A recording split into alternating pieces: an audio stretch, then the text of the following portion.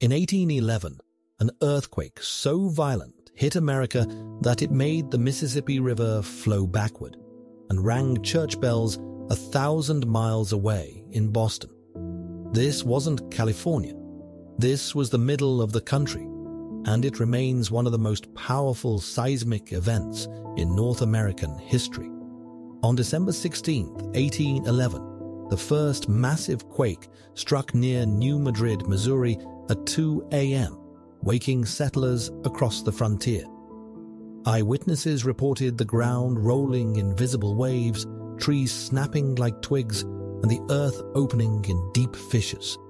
2 months later, on February 7, 1812, the strongest quake hit, estimated at magnitude 7.5 to 8.0. The shaking was so intense that the Mississippi River temporarily reversed course, creating waterfalls and flooding upstream.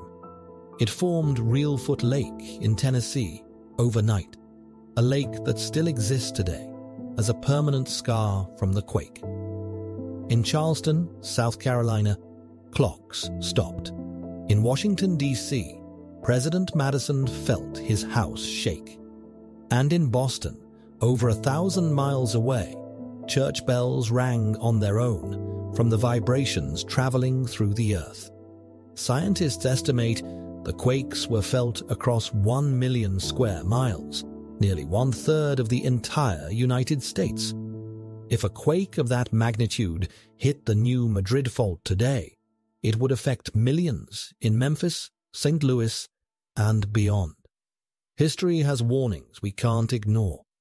If this story opened your eyes, please like this video.